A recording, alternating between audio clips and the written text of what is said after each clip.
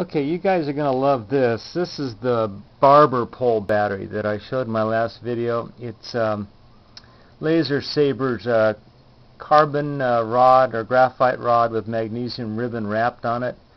And I had a lot of fun playing with this, and I found out it would run a Slayer Exciter. And that's the LEDs on right down there. And this is in full operation, and that's coming off of about 1.4 volts at about 2 or 3 milliamps. But I was surprised it did it, but it did it. Watch the LED light up here. See if the camera will pick that up. Yeah, it's going to pick it up. That's off the graphite rod. This is off the plant.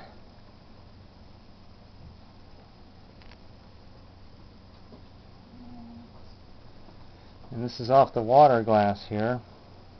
It doesn't pick up that well. Then of course right here at the tower, you can see that a little bit, I guess. And then of course these are lit up down here too.